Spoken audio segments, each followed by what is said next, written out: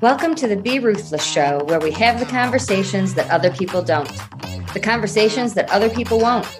I'm your host, Sam Ruth, and I'm ready to make a lot of noise and disrupt things, ruthlessly. Thanks for being here today. Now let's get to it.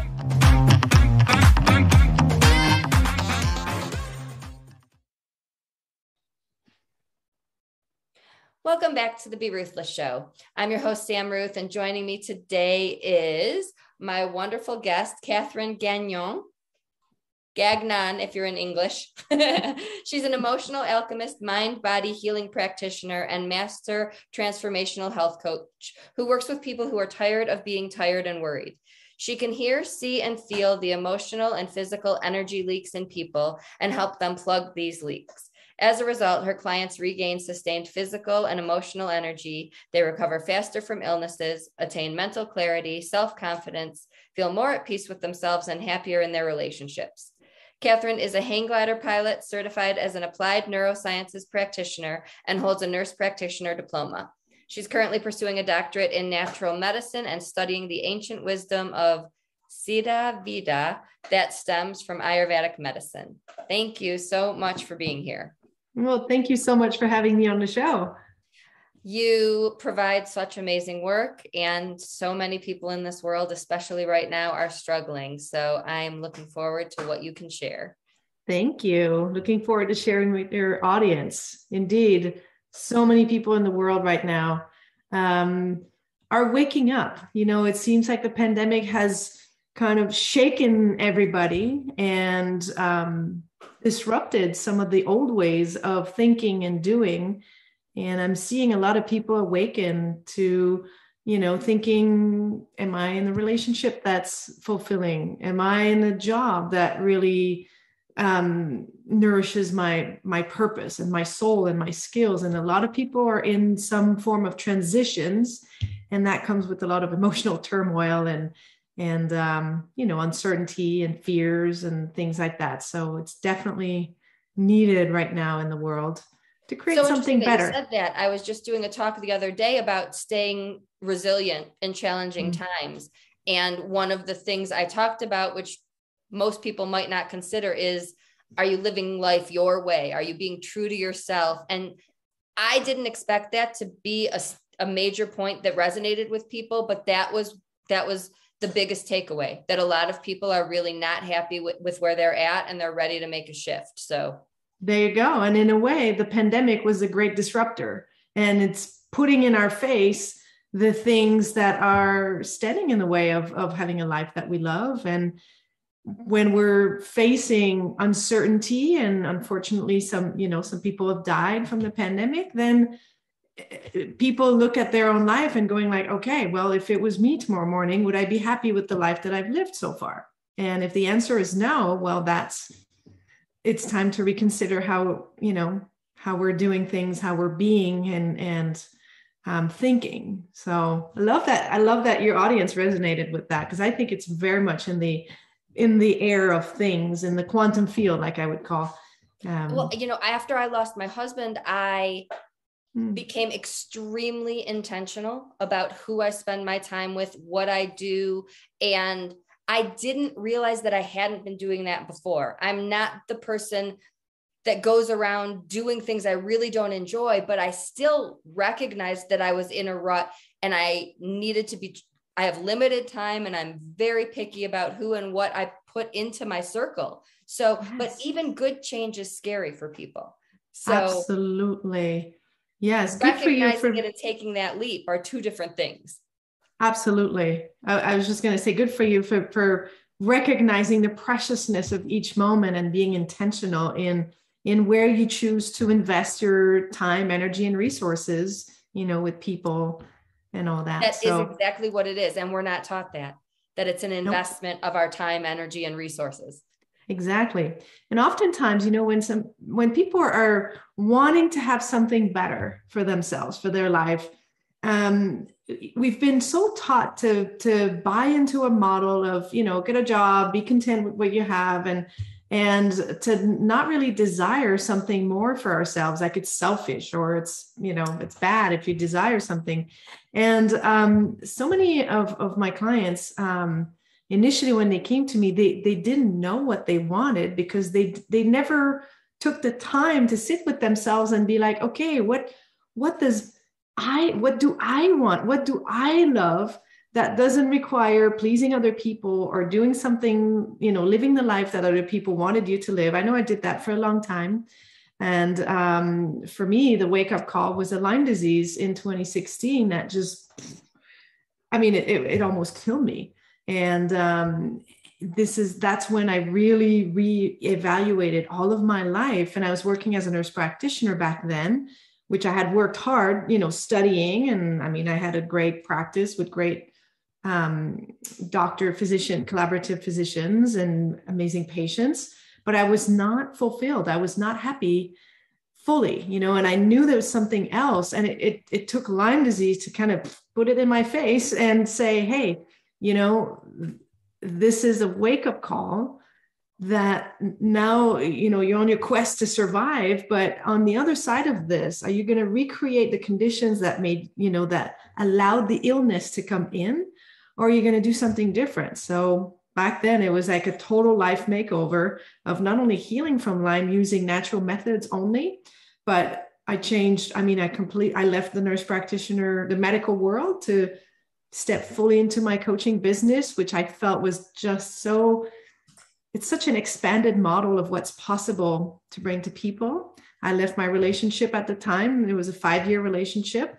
It just didn't feel aligned. It felt like we were just kind of drifting in separate ways, and no hard feelings. Obviously it was sad a bit, but it was just my life asking me to up level and to really stop living the life that other people wanted me to live and really live according to me, and to stop tolerating the things that were not fulfilling in my life. And like you said, when people say, yes, I desire this, and then they state their big dreams, what's the first thing that comes after that is the fears, the uncertainty, the what ifs, and that's why making that leap is so important, to make that leap, not with, blinded eyes, but in a conscious way.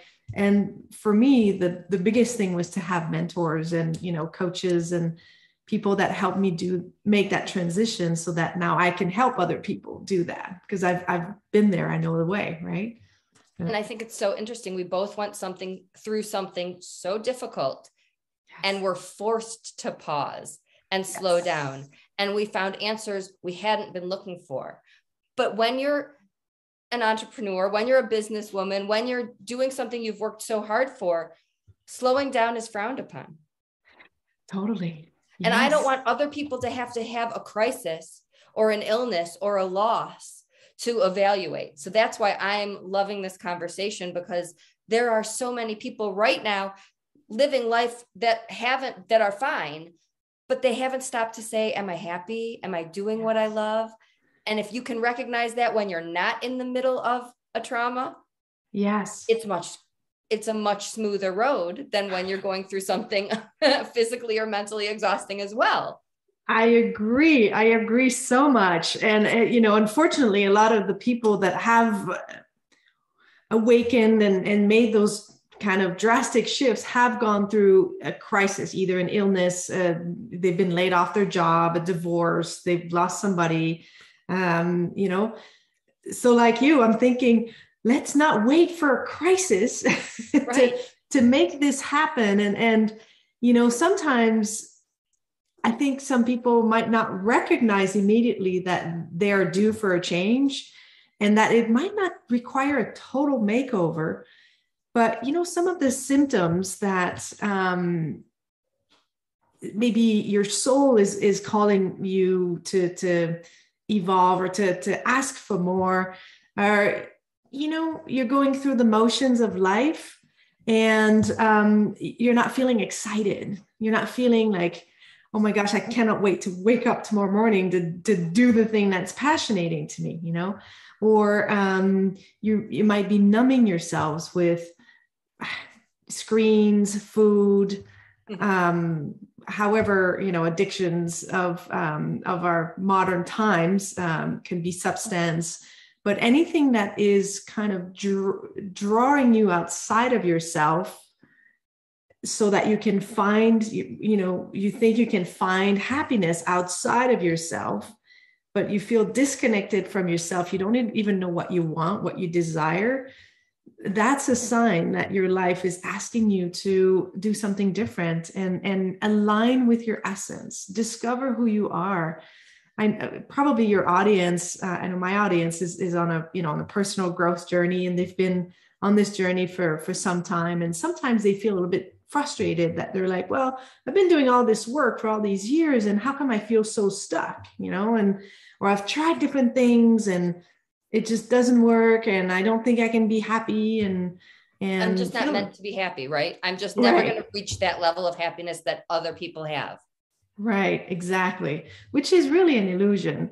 I have a client, some clients of mine, I've really brought to them the notion that happiness is an inside job. You cannot make anybody happy, and nobody can make you happy unless you are in touch with that happiness within. And that requires you to know yourself, to give yourself the permission to want the things that you want, because how many people are ashamed of their desires, or they don't dare to want something more because what would other people think, right? So there's all of these little steps. It's subtle, but it's just going deeper within and aligning even more with each choice, aligning even more with the true essence of who you are. And I think that's a lifelong journey. And I think that we can shortcut the process to reach a certain point that, man, this feels so good. You heard that saying, go ahead. No, go ahead. That saying that says we spend the first, 40 years of our life getting to know who we are, and the other 40 years of our life trying to enjoy our life. So what if we can shorten the process of that? Yeah, start enjoying our life. And kids do, right? Kids have this internal GPS that they are looking to have fun and live life, and then you lose that. And we don't have to. We don't have to go down the path that we think we're supposed to. Mm-hmm. Even things like picking what school you want to go to or your hobbies. My dad was a big influence in those parts of my life because it's what I was exposed to.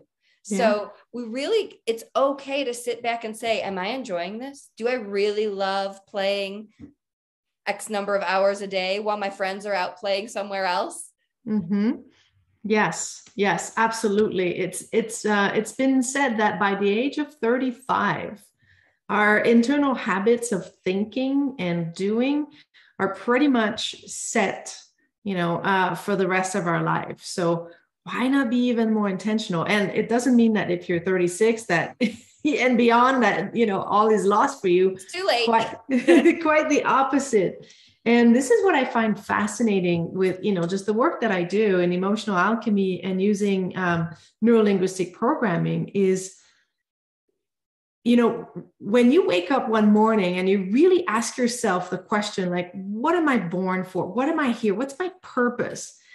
And then you really ask these questions with a sincerity in your heart that maybe you've never asked before. And then all of a sudden you start having insights. Oh, I would love to do this, but you can't make money doing something you love. Oh, I would love to do that. Oh, but what would other people think? So that's when you start saying your desires or getting in touch with them. And then the sets of beliefs, oftentimes limiting beliefs, are kind of coming up in your face. That's a good sign, because when these limiting beliefs are coming up, that means that you can actually work with them instead of them being repressed, inside and subconsciously running the show. And you don't know why you keep repeating the same patterns and people pleasing and saying yes, but in your heart it says no. And you keep having the same relationships and feeling anxious and things like that. This is all the subconscious beliefs. So when your subconscious beliefs are coming out and quite honestly, sometimes it can be frightening. That's a great time to work on reprogramming these subconscious beliefs. And for any of you that are saying, what are you talking about? There are things that we just might have ingrained in us. Boys don't cry. Yeah. This profession never makes a certain amount of money. I'll only make this amount of money. Things that you might not consciously recognize are this type of a belief. So it's those, they're almost like common sense, and we just believe them, and they're wrong. Exactly. Well, they're wrong because they're not aligned with our highest self, and they were programmed into us from early ages, or even, transferred from one generation to the next, all these beliefs. And that's when it's time to question these things, like, oh, is that true that if I say no to somebody, then they're going to hate me for the rest of their life, or I'm a bad person if I decide to focus on my well-being before other people's needs, right? And so I think this is where we get to question all of these things that have limited us, and not only limited us, but have created what I call the energy leaks. And if that's okay, I can mention a few energy leaks. I want to know, because I'm thinking it's like, like something draining in my plumbing. Exactly. Exactly. So some years ago, when I started coaching and I started seeing my clients' results, and people were, feeling empowered, they were making decisions in their life and feeling confident and making shifts and getting more abundance and healthier. And I was thinking to myself, what is it that I'm doing with people? Because I have a very scientific mind, but I also have a very spiritual mind. And for the longest time ever, these two were opposite. They were not liking, right. Yes, they were not liking each other, until I realized, I can have both and more instead of either or. And so I remember one morning I was on my bicycle. That's usually when I'm moving and exercising. That's usually when I have my downloads that are the most powerful and intuitive. And I thought, I work with energy and I help people. Not only, so it came to me in the form of a mathematical equation of like, what is it that when you say I'm feeling so energetic, or I want more energy, what is it that's happening? So the equation is finding the ways to generate energy. And for each person, it's different, but we have a set of common things, food, sleep, exercise, that's kind of common, but you generate energy. And then to that you add investing your energy in ways that are purposeful and intentional, so that you have a greater return on investment, right? So if you're investing your energy with a particular project that you're passionate about, you're going to get more energy out of it than what you had to input. Or if you're going out to, a coffee with a friend, let's say you're feeling tired and you're coming out of there and you're feeling like, woohoo, because you invested it strategically, just like what you mentioned earlier about how intentional you've become. So you generate energy, plus you invest it strategically, and then you divide that by the energy leaks. And that's where my specialty lies. And the energy leaks are all the places, like you said, where your plumbing is leaking, and you're leaking your personal power, you're leaking your energy. And I'm going to give some examples. I think it's going to hit home for your audience, that it just contributes to create more of that blahness. So energy leaks in the body can be anything from pain, because, when you're feeling pain, it's just, it hurts, it's draining your energy. Bad habits is a energy leak, not sleeping well, going for substances, smoking, drinking, whatever. But most of the energy leaks are in the emotional and mental body. Examples of that energy leak is perfectionism. Until that's perfect, I can't sleep at night. It's not listening to your truth. So how many times have you thought, oh my gosh, I knew it. I should have done this. I knew it. So you did not listen to your truth. That's a huge energy leak in the moment. There's a big cost that we don't realize, but there's a big cost in not listening to our intuition or inner voice, or just even our desires in the moment. It's saying yes to people and circumstances, but in your heart, it really said no. You really didn't want to go to that dinner with the in-laws, but you said yes because you wanted to please your partner. But really, it's taking you 3 times more energy to be there than what you wanted to do. Maybe you wanted to read at home or stay, recharge your batteries or go with someone else, right? So this is a huge energy leak. For anybody who listens regularly, that's what I call energy vampires. People or situations that just completely drain us. Yes. That exactly. You have a conversation with person A and you hang up feeling happy and uplifted, and person B, you're like, oh my God, I want to bang my head against the wall. Exactly. And then what happens is it's very costly to do that, to let these energy vampires or these energy leaks happen, because then let's say you're coming back from that dinner at the in-laws that you're feeling resentful.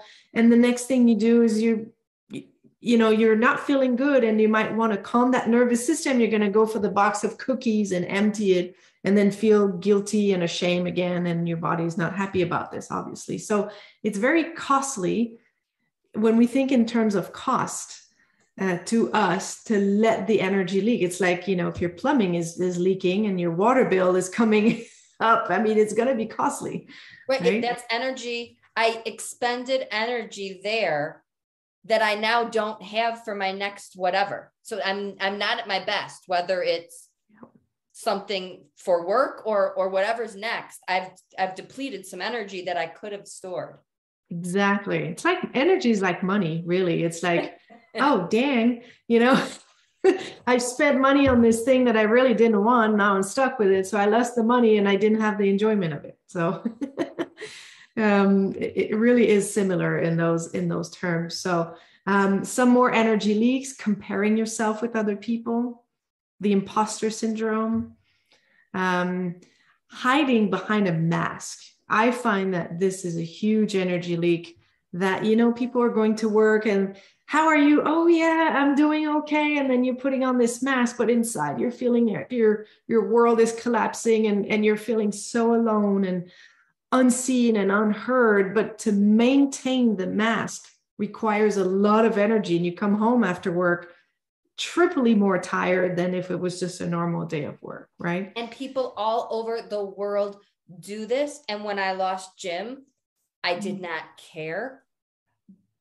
But it wasn't like the world loved it, right? It's not common to go around just saying, I'm really not okay right now, but it should be, because my needs, I was meeting my own needs then. Oh, I love it. I love it that it's okay not to be okay.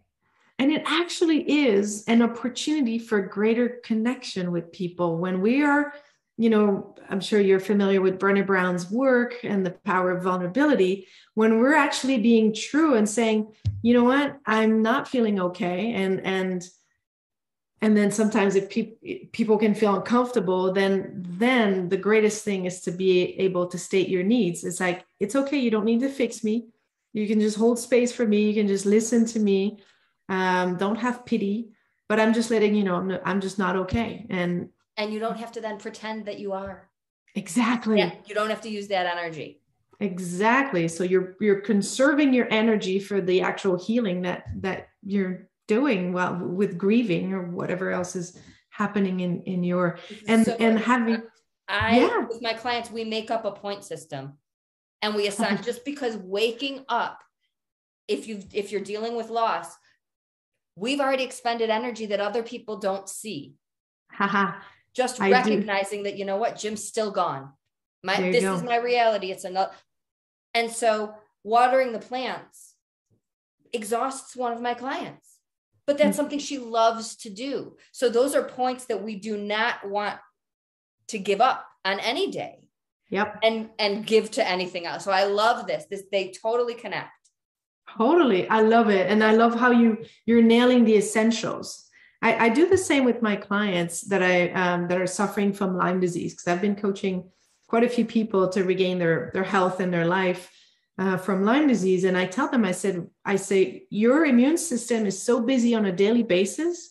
Your immune system is the most energy hungry system in your body. It's like the dryers in your house. You know, when you start the dryer, your lights are kind of going because it's pulling so many amps of electricity. Well, I say your immune system is the same thing. It's the system, that and the digestive system, that is pulling the most energy from you. So for my clients with Lyme disease, I tell them on a daily basis, you're already having to feed a hungry immune system in energy. So you have energy units available to you that you get to choose intentionally where you spend them. And it's a challenge for people because their people around them are used to, you know, them doing everything for them, for their entourage. And they're used to, and I tell my client, they're used to being you, predictable you, that you're going to take care of everybody else's needs. And now you're changing and they're not going to be happy about it. There's going to be a tug for you to go back to being old you. Exactly. They want you to come back to being the old you, but your body doesn't want that, because if you go back to being the old you, you're just going to throw yourself back in the conditions that have weakened your energy so that the illness could take root in your body in the first place. So I tell them, I say, until you can prove to your body that you're going to do things differently, you're going to set healthy boundaries, you're going to say no, you're going to prioritize your well-being. When your body is witnessing that, then it's going to allow you to regain health, and it's going to give you back some energy progressively. And as soon as you go out and abuse that energy and you go and spend it all, like you put it on credit, like you did before, your body's going to go right back into the illness and say, no, you're not ready. So a lot of people who are not healing, it's actually because they haven't learned how to create a different structure of life, a different way to relate to themselves, to other people. And most of that stems in the subconscious beliefs that we're holding. So that's why I feel that for anybody, whether they want to improve their life, you know, feel more confident, heal from an illness, reduce pain, inflammation, to go and work, rewrite the subconscious beliefs. These are what are running the show, really, for all of the physical, the mental, the emotional, the spiritual, the relational, the financial. It's all related to subconscious beliefs. So in my work in emotional alchemy, I love going to, we actually reprogram the nervous system. We reprogram new beliefs by going back in time and seeing from a different perspective where this person made a certain decision. So, and it's usually before the age of 5, when the brain was a sponge and, you know, we didn't have a conscious awareness of what was true or not true, right or not right. You know, we were just absorbing everything from our outside environment. And that's where subconscious beliefs are made. Like, I'm not good enough. I need to do more in order to deserve having something that I want. I'm always alone, and, you know, I have to do it all myself. And all of these beliefs have these imprints. So what we do is we go back to that moment and re-imprint a different belief, a different decision in that moment. And then it re-imprints all of the events in that person's life leading to their life today. And so millions they end of up people need this, and I am picturing people in my world laughing, and they're the ones who need it the most, right? What about people who are resistant to this the scientists? Yes. Well, if they're resistant to it, there's not one way of doing things. It's important that people find something that resonates with them. But ultimately, I would say, how many more years of unhappiness do you want to live? And if you were told tomorrow morning they have 3 months to live, what would you change? You know, and would you be willing to do things differently, to see them under a different lens? And because I think autoimmune Lyme disease is very similar to mental illness. Yes. It's completely misunderstood. The world is very unaware, and a lot of people are stigmatized and questioned Mhm. with autoimmune disease, with chronic fatigue, with things that are medically real, but the world doesn't, they're invisible. There's no Exactly. cast. So Yep. I'm very, very certain people listening can relate, whether it's anxiety or Lyme disease, the process is the same, because we are up against these stigmas from the world that aren't true, but they're pretty widespread. Yes. And so these stigmas definitely disempower people. And that's why the re-empowerment and the healing has to come from within. You can't rely on the outside world to do that work for you. And that's, that's what I did. I mean, when I fell sick in 2016, in hindsight, I was able to see that, oh my gosh, I got this thing in 2000 and it was dormant in my system for 16 years. And it just kind of all came out in 2016 because of a convergence of different stressors and things like that. And I was a nurse practitioner back then, and I was doing in the things to do in the Western medicine world. My colleagues were trying to help me out. And my doctor, she was like, well, Catherine, I think you're too stressed. And I said, oh, all right, I think I'm going to be alone on this quest. So I rolled up my sleeves, and it was really about empowering myself and going inside to doing a lot of healing. Of course, I built a protocol with evidence-based medicinal plants and natural supplements. I didn't want to take antibiotics because I know how much of a havoc it creates in the gut. And I did a lot of that emotional healing. And that's what accelerated the results. Within 4 months, I regained 80% of my normal.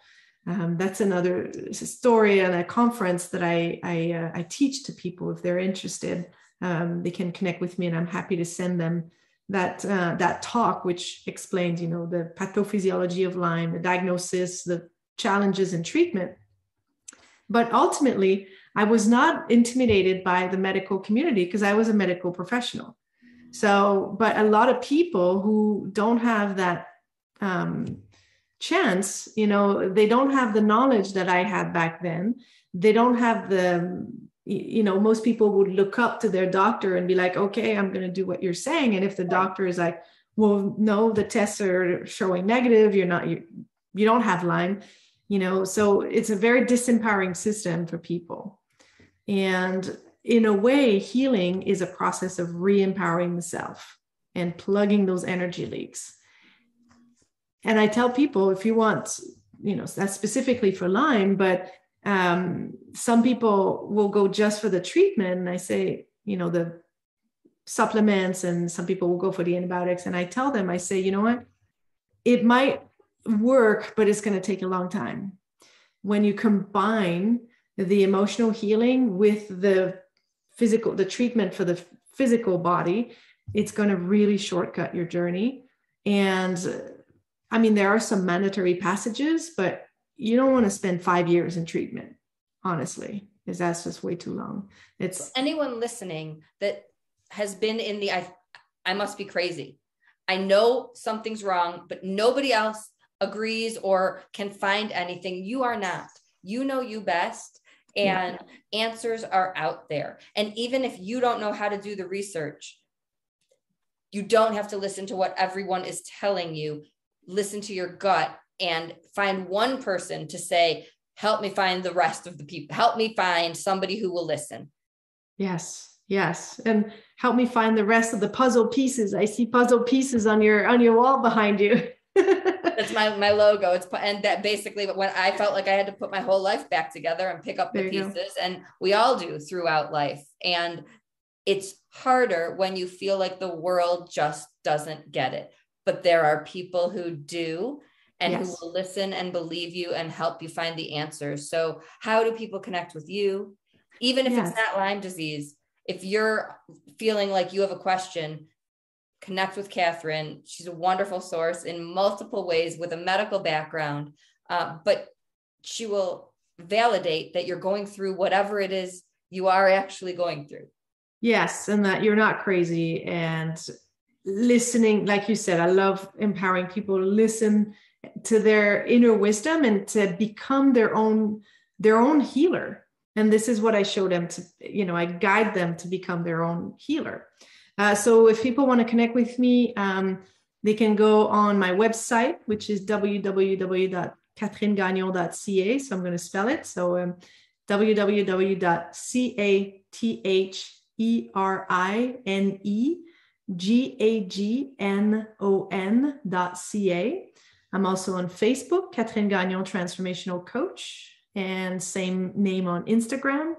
And if you would like to connect with me, I offer discovery sessions. It's a very powerful session where we leave no stone unturned. We go into, look at what's been slowing you down or stopping you from having the health, the vitality, the life that you want. And we really uncover some of the subconscious limiting beliefs that have been running the show without your awareness up until now. And we create a powerful vision for what your life looks like on the other side of that challenge, and then a step-by-step plan to move you forward. So we can put that link in the show notes. Absolutely. And that's the best. That would be the best way to reach me. Do you have any final thoughts for people listening? Any last words? Yes. You don't have to tolerate the things that are killing your soul. And permission granted, like with the stamp, to desire what you desire. Your desires are like your compass. They are leading you to create the life that your soul knows that you're meant to have, however scary it is. So when you feel those fears coming up, get some help, a mentor, a coach, like Sam, like me, like somebody that you resonate with. But we all deserve to have a life that we love. I absolutely love that. Don't tolerate what's killing your soul. That's amazing. Thank you so much for sharing your time and your story and your wisdom with us. To anyone listening, connect Gagnon, Gagnon.ca. And until next time, always be ruthless.